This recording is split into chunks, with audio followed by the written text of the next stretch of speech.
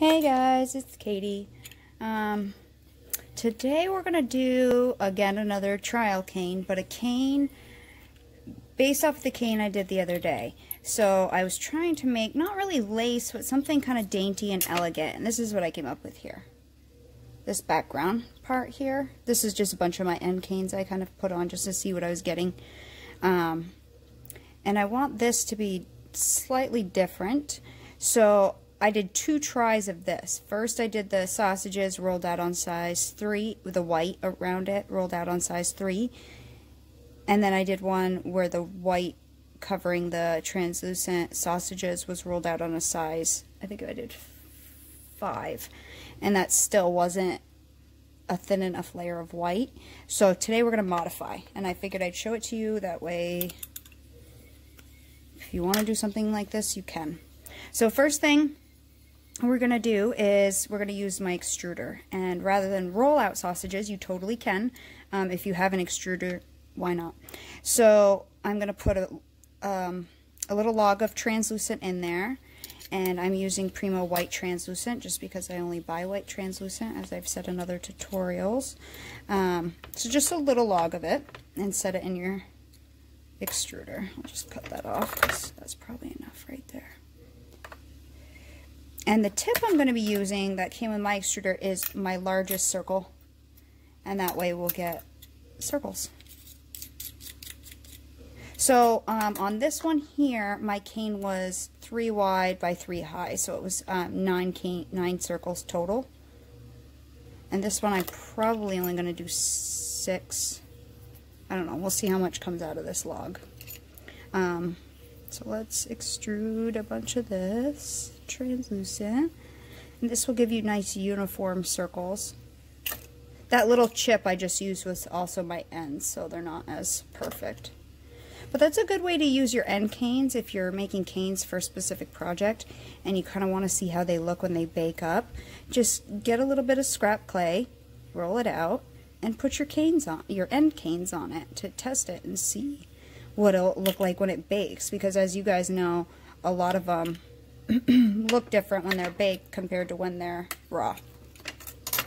So I did one here too. A couple of these haven't baked. This one hasn't baked, but some of these have already baked, and that way I could see what they look like. Okay, let me see how many I'll get out of here. This got a little wonky on the end.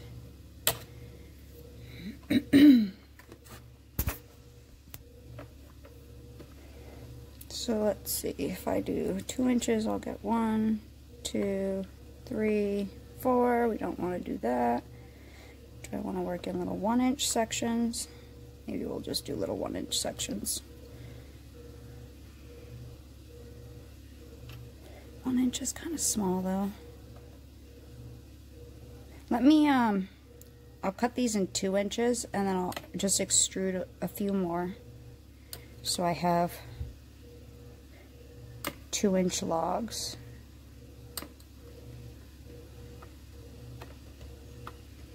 So I have 4 right there. I might do 9. I might just keep it as 9, but however many you want. So I'm going to extrude out some more of those, and then I will be back when I'm done that. Okay, so now we have all of these ready to go. I'm going to set those aside, and next we're going to wrap them in a layer of white. Now, the biggest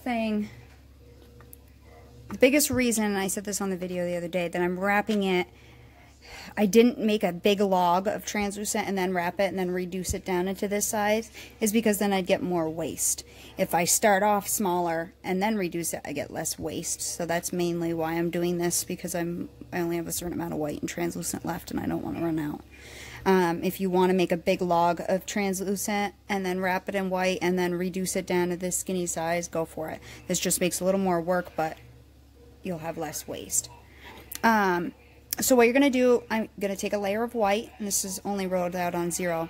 And because on this one here, I did these size logs, and this was rolled out on number 5, I'm going to go down as thin as I possibly can. So I'm thinking I'm going to try to do a number 8. I'm going to get this as thin as I possibly can. So that way my white's not quite as bold. So we're going to start doing that. So let me roll this down.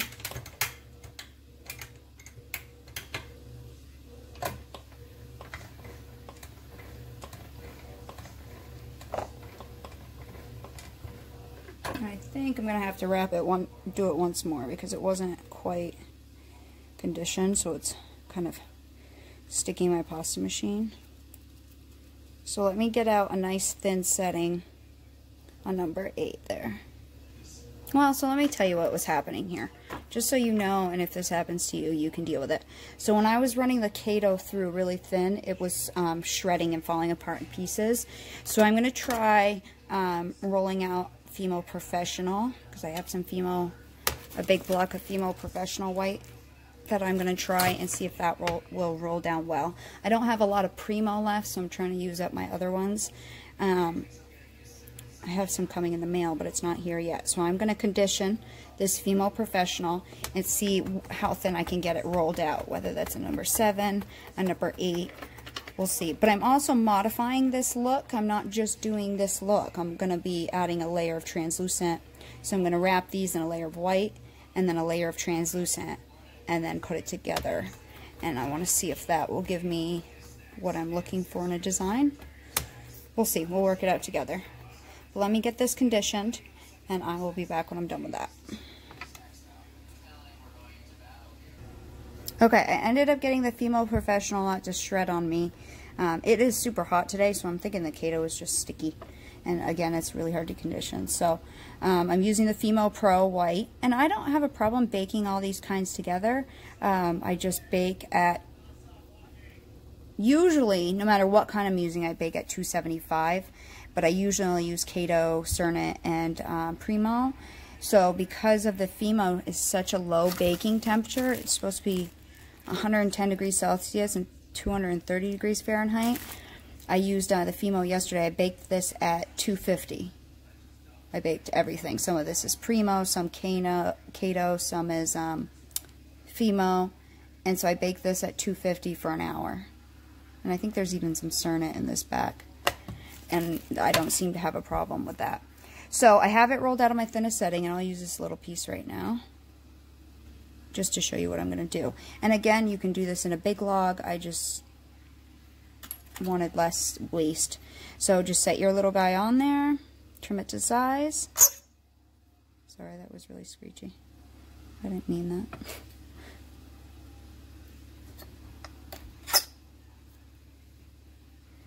And then we'll wrap this guy. I want a little crooked there. We'll wrap this guy in the white, and we'll wrap them pretty much every single one in the white. Let me get a kind of a decent little edge here. And when I'm recording, I'm only working on this small tile, so it's really hard for me to like show you this big amount.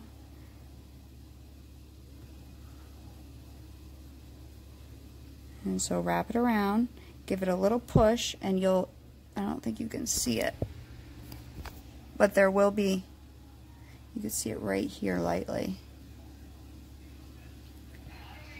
You see this line? When you push, it will show you where to cut so it fits fairly evenly. Like that. Let me zoom out again.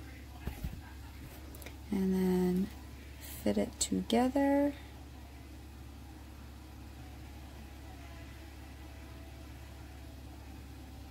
Because it's so thin, you can just get it to fit together. It won't be the end of the world if it's a little bit. Now, if you have a little overlap, like I did right here, you don't want that. So take your blade and gently trim it flush, because that will show up in the patterning of it. And then just a very light roll. You don't really need to close this seam, smooth this seam off crazy, just get it closed. And there's one. So I'm going to do the other 9, and then I'll be back and I'll show you what we're going to do next.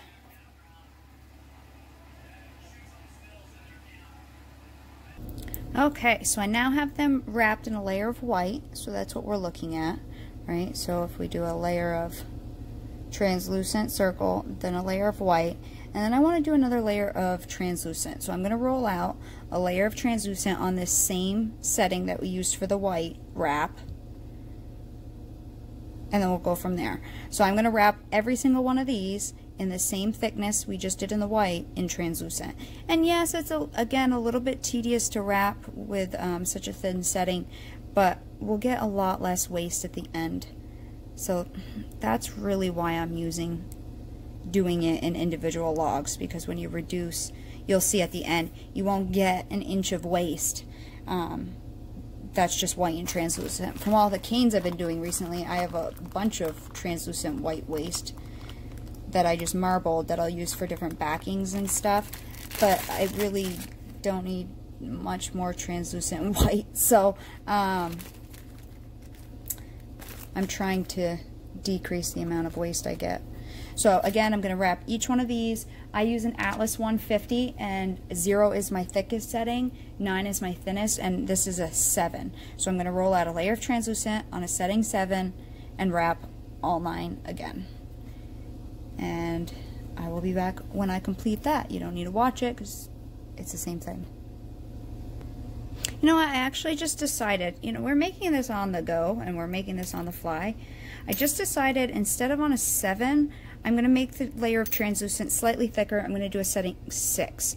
Because if you're thinking in your head, we're making a bullseye. We're going to have translucent in the middle, and then in the cane we'll see the white. And then I want another layer of translucent, so I'm going to make it slightly thicker, so on a setting 6. And then we're going to wrap with another layer of white. So you'll only see the white circles, and I want to make sure you can actually see the white and the translucent. I want to make sure there's enough space. So I'm going to run this through on a setting 6 rather than a setting 7. Okay, and we'll see how this turns out. I mean, you're going to see it with me, so we're learning to do one with you just in case you're struggling with anything. So we have the translucent and the white. We're going to wrap in this setting 6 of translucent. I'll just do one of these, and then again I'll finish some more off camera, but for anybody who wants to see. And it is a little finicky working like this. It's just to reduce a large log. So you could make a large log, okay, have a big translucent, kind of a setting of a layer of the white, a layer of the translucent, and a layer of the white. You could make it big and short and fat and then reduce it down to these small sizes. But as you know, when you reduce, you lose a lot of clay on the ends. So if you start off at a smaller size, we're going to barely have to reduce to get it down, the circle down to that size. So I won't lose as much clay in the reduction process. But yet, it's going to be more of a pain in the butt to wrap all of these. So it's really like, do you have time? Do you enjoy doing this? I don't mind doing this. I have the TV on. I'm watching Cash Cab on GSN. I'm just kind of sitting here chilling out. It's the evening. I don't really have anything else going on. So if you don't mind doing this, do it this way. If you don't care or have enough clay, then do it the other way. Like I said, I'm running low on my clay, so I'm trying to not get as much waste. So then while I'm doing the translucent, I have a layer of translucent and then a layer of white, and I'm just going right over to my layer of white and wrapping it at the same moment. Oops. And then they're both done at the same time, and then I'm done with these guys.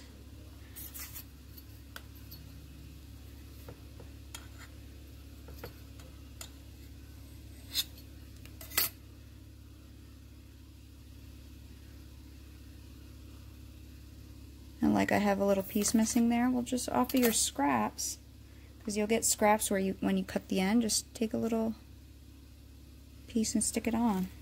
Because again, we're not going to have tons of waste on the end, so we might actually use that piece for a slice. And then I give it just a very gentle roll. And see how, can you see this lump right here? That's an air bubble. So sometimes when you're dealing with settings this thin, you may get air bubbles. That's totally fine. So just take your blade, slice across the bubble, and push the air out. And then just flatten it off. Pretty easy to do. So I have a couple of these already done. This one, the end looks goofy, but... So I will continue on doing these. I just wanted to show you. And then I will be back when we're done. And we have one more thing to do before we start assembling.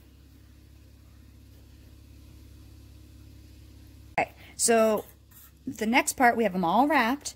The next part we're going to do, so we got a layer of translucent, a translucent log rolled out in on my biggest extruder circle. Then we have a layer of white rolled out on 7 on my Atlas 150, a layer of translucent rolled out on setting 6, and a layer of white rolled out on setting 7. So we have 9 of those. And the next thing we're going to do is make little logs of white. So take whatever white you have left, roll it into a log, and we're going to put this in our extruder. Now, one thing about your extruder, before you put any translucent in it, make sure you clean it, because generally we don't use translucent in our extruder. So you want it cleaned fairly well, because you don't want to get color on your translucent if you can help it. So I think yesterday when I made this one, I used this third. So these are all of my circles I get with my extruder. And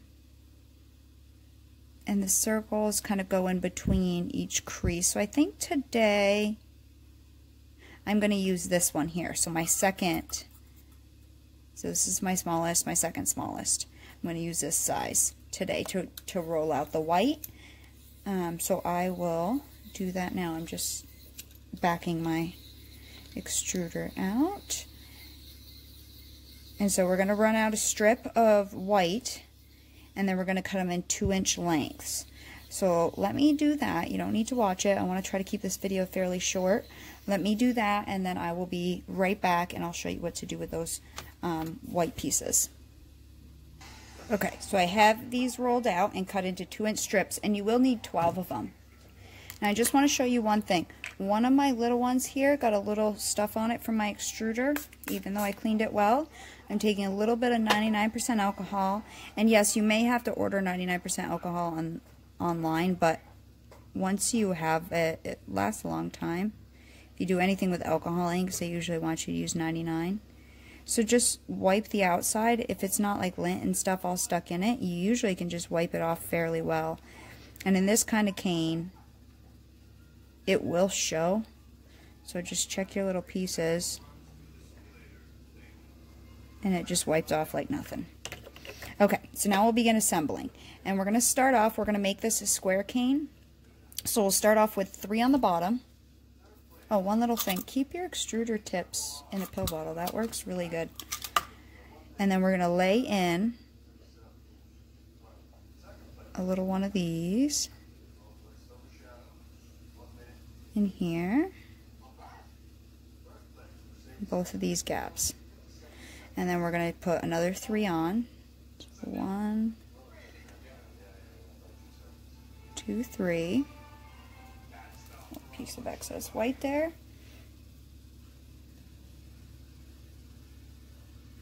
And we're going to lay another little bit on.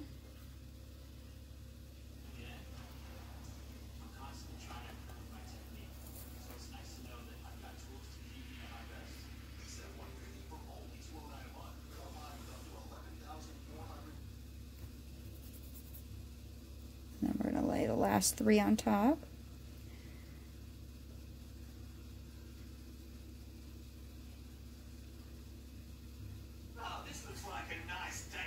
Sorry, that's my fiance watching his podcast. Okay, and then we're going to lay these on here.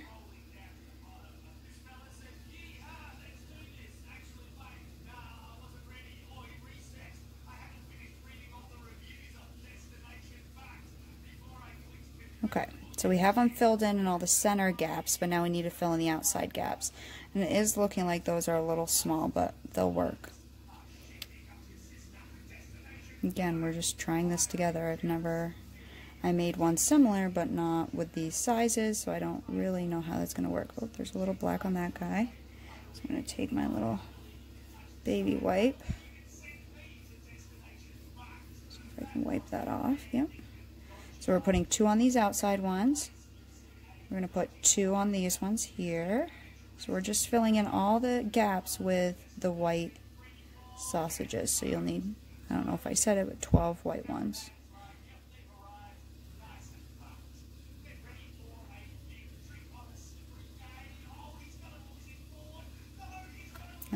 put 2 there.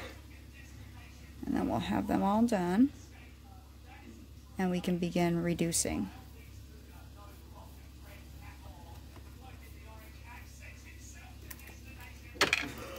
Josh, really? Okay.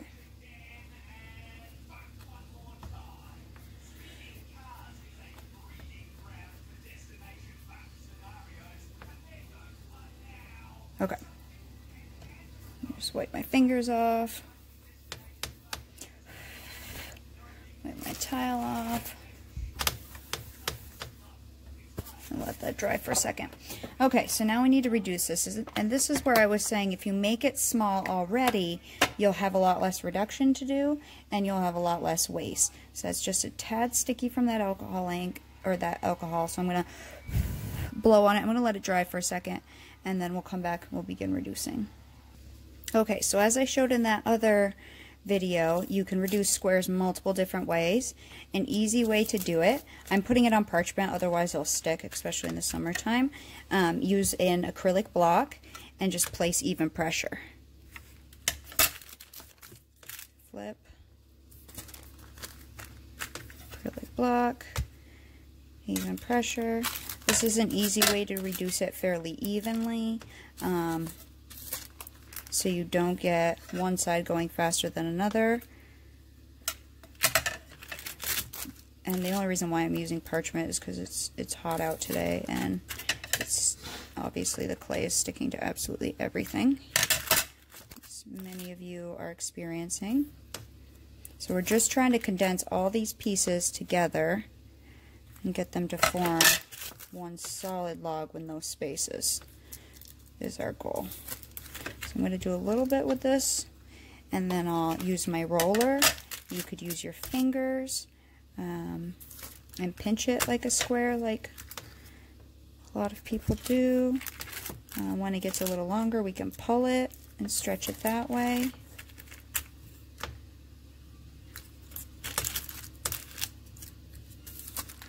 However you want to do it, that's how you need to do it. Whatever way you're comfortable with. Flip it every now and then because I'm starting to get one end is skinnier than the other. So because one hand's always usually tends to be dominant over the other. And yes, I'm getting little fuzzies on the outside. Again, we can wipe that with some alcohol if that really bothers you. But when we cut it, we're cutting it in little thin slices this way, so you really won't see any of that. Probably do one more round like this. So that's one way. Okay. The other way to do it is with your roller. So just take your acrylic roller and gently roll. You never want to do this fast and you never want to do this too hard. Now I'm planning on using this as a background, so I don't want to reduce it down really, really small. I want to keep it fairly good size. I can always reduce it smaller if I want to use it in a different project. See, mine's getting a little skewed, so I'm going to kind of just pull it back into position.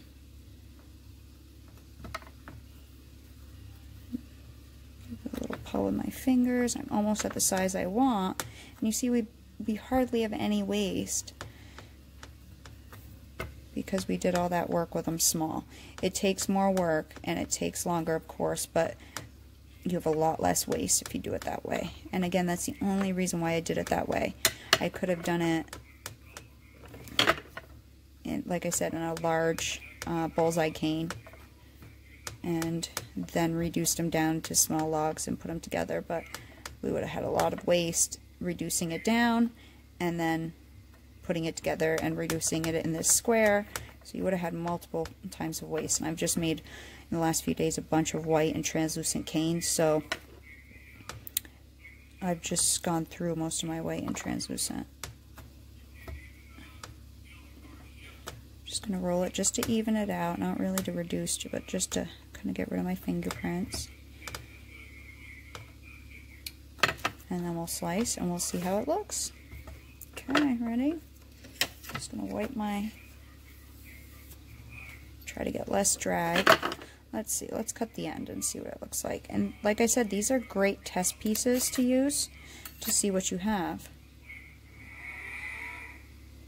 So that's the end piece. That's more what I was looking for, something a little more open.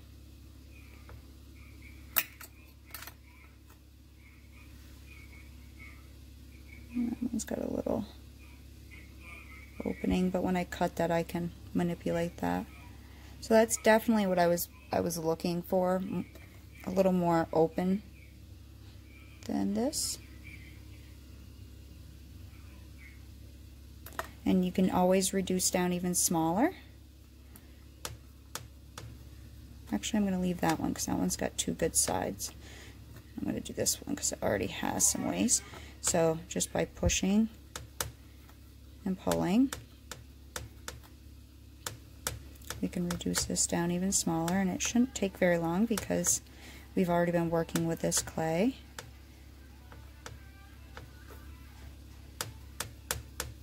And I will be using this in an upcoming project tutorial very soon because I have a project in mind. So on this little piece we made a buttercup cane, is what I'm calling it. We made a translucent leaf. On this one, which I didn't put on that one, this is a big one of it. I made a translucent white flower, 5-petaled flower. I reduced it down a lot smaller than this. We'll use that. These are just some tests I did of things that I want to bake and just see how they look baked. Let's see. It's quite a bit smaller. Let's roll that off just to get all the fingerprints out.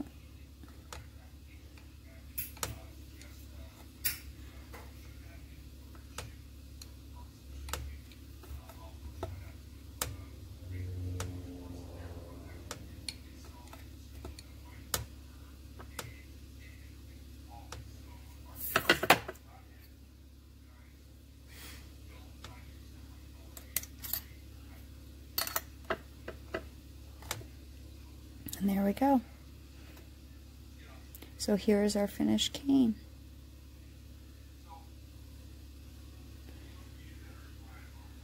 Pretty neat looking, huh? So that I think will look really cool as a background. That's more what I was looking for. I'm not quite sure what I'm going to call it. My bullseye translucent cane, maybe? A bullseye translucent and white cane. Something like that. Let me hold it still for my thumbnail image. So if this tutorial was helpful, please like, share, comment. If you have any questions, also post them. You can do this with color. You can add different amounts of layers, different thicknesses, however you want to do when you do this. Just take it and run. Yeah, I hope this was helpful.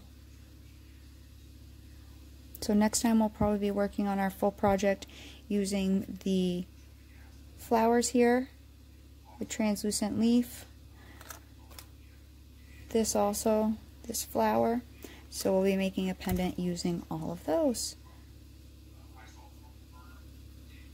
So I'll talk to you next time. See ya. Here it is baked. So I took a couple of those end pieces and just laid them on to see how it looked. I didn't seam it up endlessly, or flawlessly, but just laid a couple of these flower ends on there too. And then on this side, this is what you get when you marble the white and the translucent. It's very subtle, but it's good to use for backing because it's not full white and it's not full translucent. Just wanted to see how that would bake up. I'll probably use that for some backs because I have a bunch of it. But anyways, that's what that design will give us.